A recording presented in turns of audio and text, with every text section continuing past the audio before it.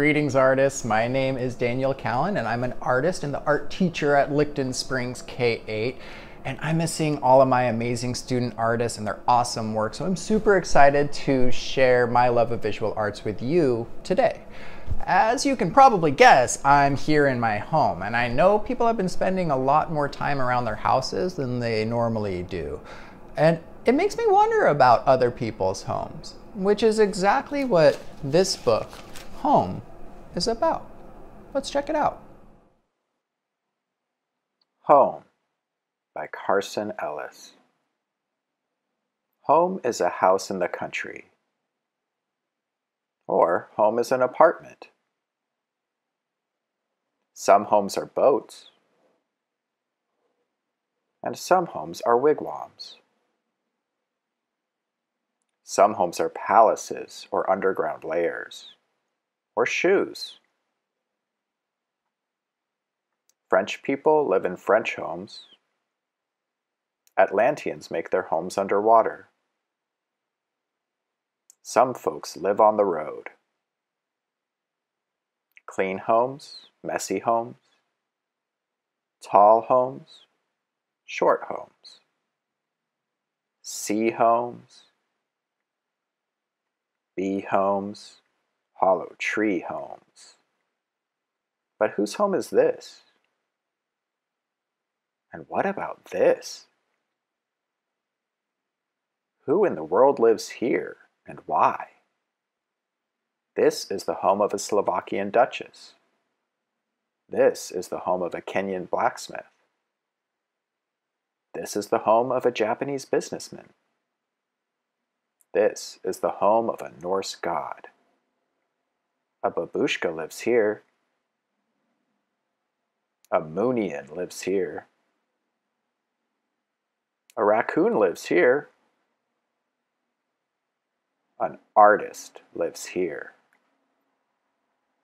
This is my home, and this is me. Where is your home? Where are you? So today we're going to learn about the different ways that artists have chosen to show their homes and places that are special to them. Then we're going to think about the details and the things that make our own homes unique and create a three-dimensional, 3D artwork inspired by Vincent van Gogh's painting, Van Gogh's Chair. Are you ready, artists? Let's get started. How do artists show home? This one is simple and stylized. Or this one has lots of detail and feels so alive. This one's serene and calm. Bright and colorful. The texture in this one feels soft and velvety. This one has so much drama. Look at all the details. It could be a whole room, or it could be really simple and just a chair or piece of furniture. This is a 3D model of a fancy house. Here's another sculpture of an artist's studio. It could be outside and bright and full of cheer. Or it could be inside your bedroom and full of movement.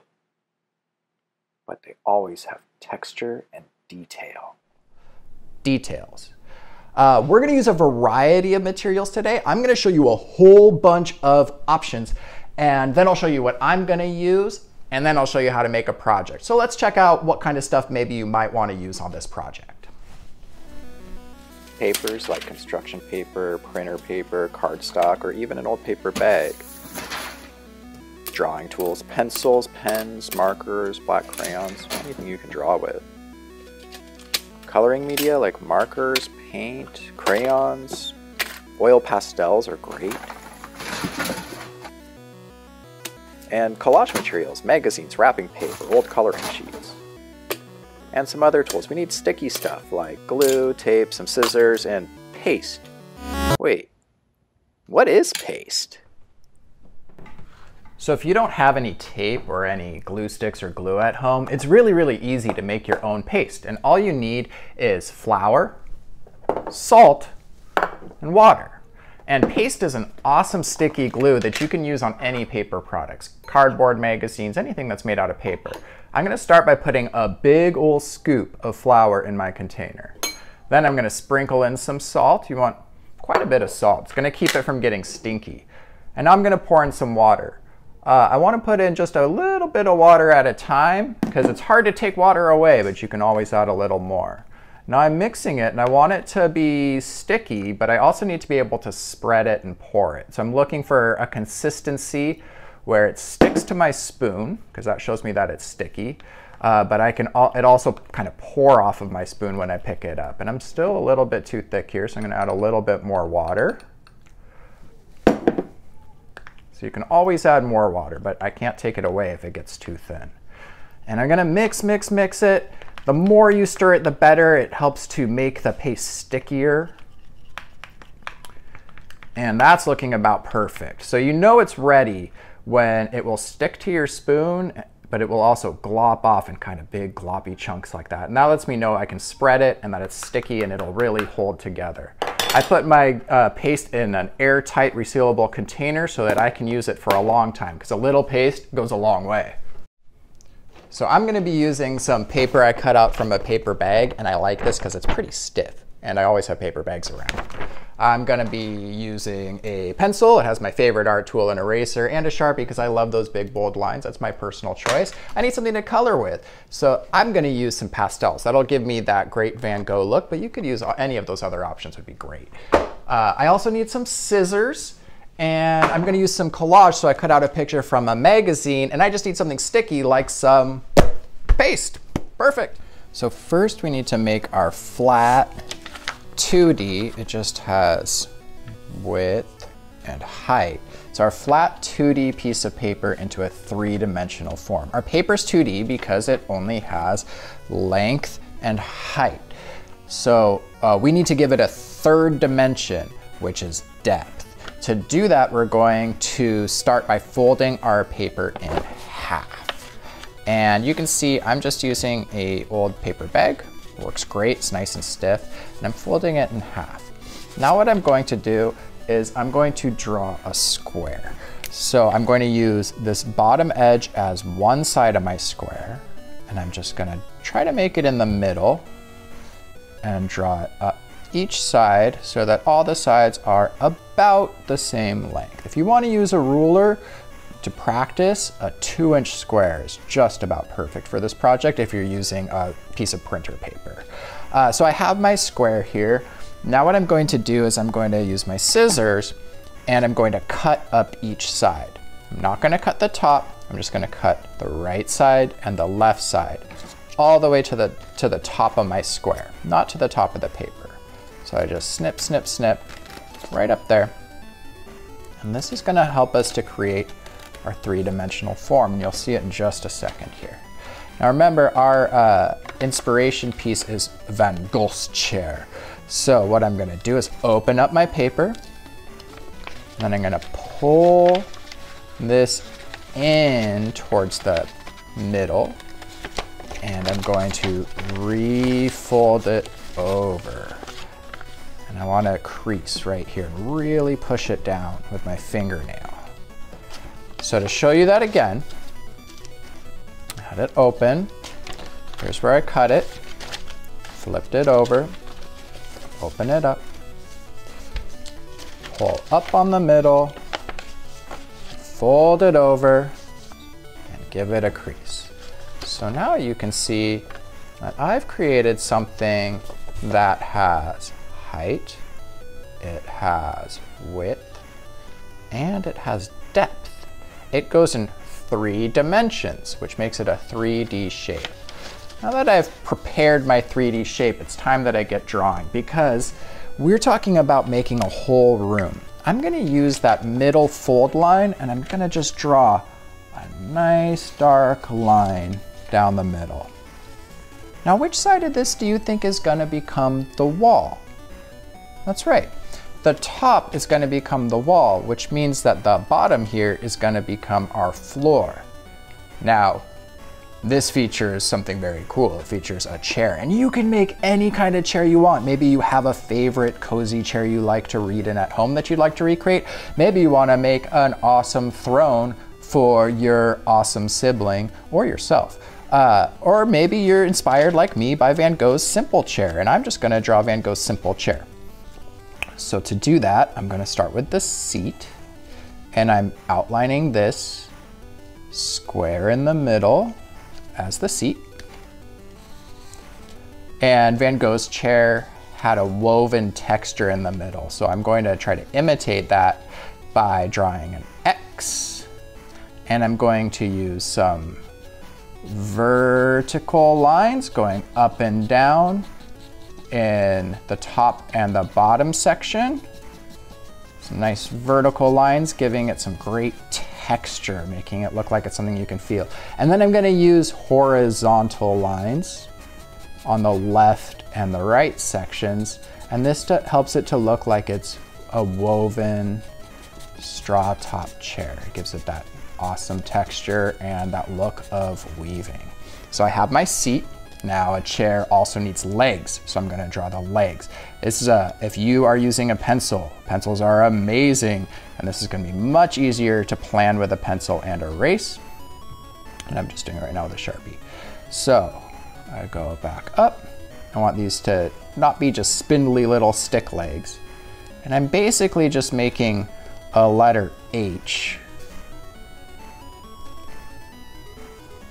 And that's gonna turn into the legs of my chair. Now a chair also needs a back. Right now it's just a stool. It's not called Van Gogh's stool, it's called Van Gogh's chair. However, if you have a stool you love, you absolutely can make an awesome stool and just leave off the back, but I'm gonna put a back on my chair. So I'm gonna make another letter H going straight up, and it's a little taller in the back. And then I'm gonna come back down just a little bit, come across, and I might give it a couple of these little sections to rest your back on. I think it'll be more comfortable that way. And so there we go. Here's my chair. And now this room's looking very empty. I don't want to be in a room that just has one chair sitting against a wall. We need some more stuff here, right? We need some more stuff. So I think over here on this part of the wall, I might hang a picture. I'm gonna draw a picture, just like that. And I'm gonna just use some wiggly lines here to make a picture frame. I like when sometimes I let my things go off the edge of the page because it makes the viewer think, what could be over here? The room keeps going, I wonder what's there. So I have a picture on this side and I have some options to fill it in. I could draw to fill in my picture, or I could collage something to fill it in. So I'm gonna wait a minute and just think about what I wanna do here. Now on this side, I think I'm gonna do a window. So I'm just gonna draw a nice big rectangle. And this window actually keeps going over here. It's a really big window. To give it some depth, what I can do is draw a diagonal line and then two parallel lines. And that helps it look like it's going back a little bit. And again, I can draw something out here, or I could collage something, and I'm gonna think about what I wanna do there. I have more to do, so I have time to think. Now I'm gonna do my floor. I love, love, love the tile floor in Van Gogh's piece, so I'm going to try to copy that a little bit. And what I'm gonna do is I'm gonna draw diagonal lines. But I'm going for a tile look, so now I need to draw some lines going the other way, and I'm going to draw diagonal lines going the other way. So I have this awesome picture that I cut out of a magazine that I think I'd like to collage, so it looks like out this window is a beautiful mountain range. So I'm just going to, I could glue it and then cut it, or I could cut it then glue it. I think the best way for me is I'm gonna do kind of a combo, because I wanna have a little bit of all of this going on here. So I have my picture here. I'm going to glue it right inside of my window using my paste that I made. Hooray for paste. And you could use a brush. My favorite thing is make sure when you're putting glue on, you take it off of your artwork. I just like to use my finger. That's a great art tool, and paste feels cool. It's slimy and sticky and kind of yucky. I like putting my fingers in that. All right, now I'm gonna glue it on. And it's just like using glue at school. You count to 10. 1, 2, 3, 4, 5, 6, 7, 8, 9, 10. I am going to use some pastels. These are chalk pastels. That's what I have at home, so that's what I'm going to use. And they're a little bit smudgy and messy, but man, do they make a pretty picture. So I'm going to now color in my whole entire picture until I feel really proud and I feel like it's done.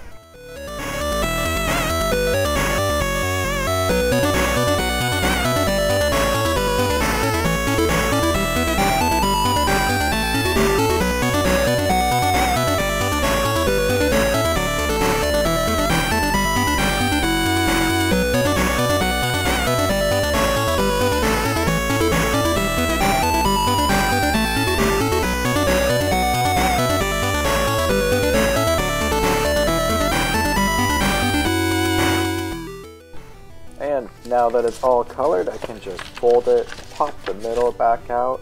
Oh my gosh, look at my hair. Pop the middle back out, and you take a look. I have an awesome 3D chair, and it looks like the floor goes right underneath. Very cool. Now it's your turn. What kind of room will you make? As artists, we take inspiration from things that we see, but then we add our own ideas to make it our own. So I hope I've inspired you to make something awesome that you can be proud of. And remember, this video and lots of other videos are available on the SPS YouTube site, so you can always rewatch this later. Thanks for making art to me today. Bye.